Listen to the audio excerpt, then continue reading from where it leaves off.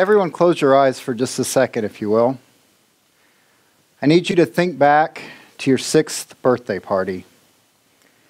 They just put the cake in front of you. The candle is lit.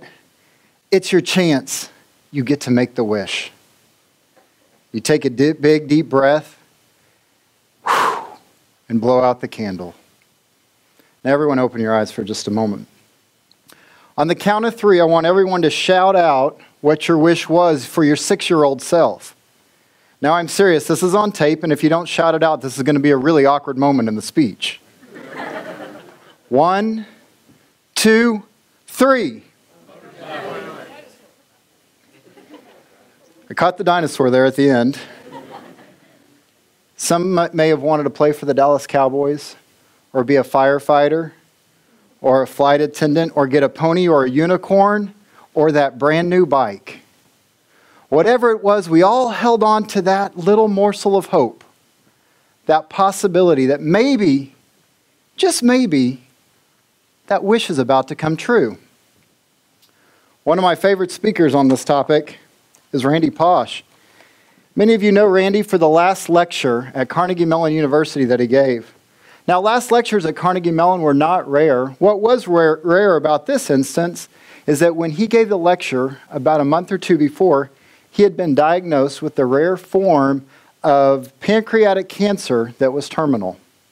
In fact, this was truly one of his last lectures. So when he got up there to talk about pursuing childhood dreams, he asked the question, are you a Tigger or are you an Eeyore? A Tigger is just so happy all the time, bounces around, couldn't wait to pursue everything with full gusto.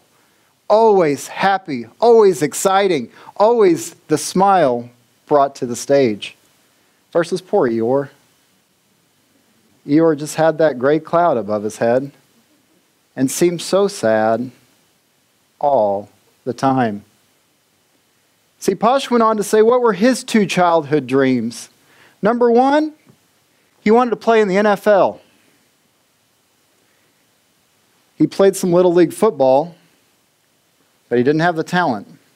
He didn't achieve that dream. But he went full speed after the second one. He wasn't going to let that hold him back. His second dream, he wanted to be a Disney Imagineer. See, when he was 8 years old, he went to Disneyland. And he looked around and saw all the amazing rides, all the amazing activities, and thought, this is what I want to be a part of. He just couldn't wait. And so he applied to Disney to be an Imagineer, and guess what? He got denied. He kept that letter. He applied again, and he got denied.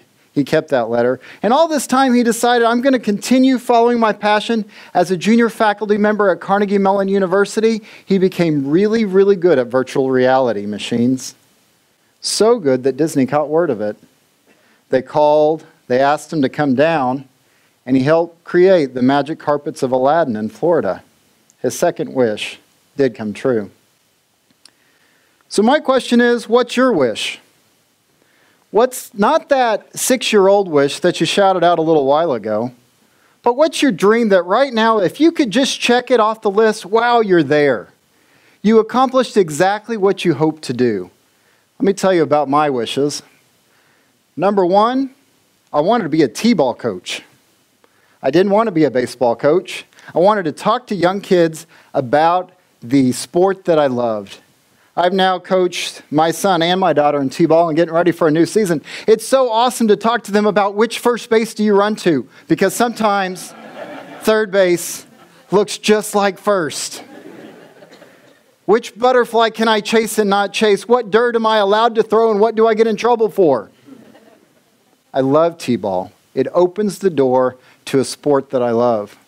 The second one, though, the second wish that I have, I'm on my way. I'm not quite there yet. In fact, many of you will make fun of me. I want to be a clown. Not just any clown. I want to be Ronald McDonald. See, there's something special about Ronald. Yeah, I already have the shoe. That's a good start. There's something special about Ronald. Part of his job is that he has to go to hospitals to bring a smile to young kids' faces. That's a pretty cool gig, don't you think? His job is to bring a smile. He's not scary clown. He's happy Ronald. We buy fries from him. So I thought about, what do I need to do to help fulfill my goal? What are those short-term goals to help me get to this long-term goal? I learned to juggle. I wasn't quite bold enough to do it here today. I can do 3.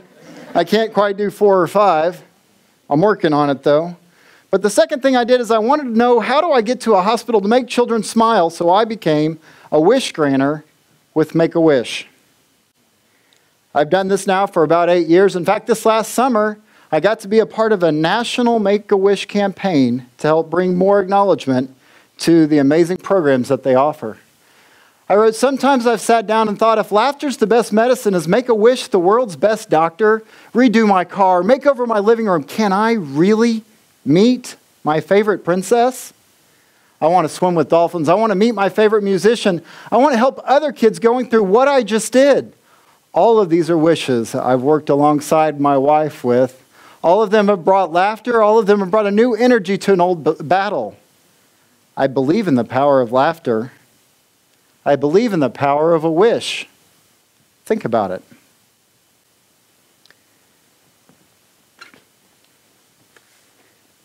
"89% of doctors, nurses, and health professionals surveyed said the wish experience can actually change the physical health of the child going through the life-threatening illness." Physical, not their emotional health. It can actually make them get better. Why wouldn't you want to be a part of it? Did you know in this past year, every 30 minutes a wish was granted in the United States? In 2015, they granted 14,800 wishes. 96% of parents who had the wish granted said the wish experience actually brought their family closer together. Wow. You just can't beat such an experience like that. I do want to talk about one of my favorite wishes. This is Alyssa. She was 10 years old when we met her. And she said, I don't want to go somewhere. I don't want to do something. I'll tell you what I want to do. I was diagnosed with an illness that had to be treated in California, and she's from Oklahoma. She said, I didn't know what to pack in my bag for 3 weeks. So she said, I want to build a website in my voice because I didn't understand what doctors were telling me. I want to be able to tell kids what to pack in their bags and what treats to bring in that bag to share some smiles with some other kids on their hall. It was amazing. Alyssa.wish.org.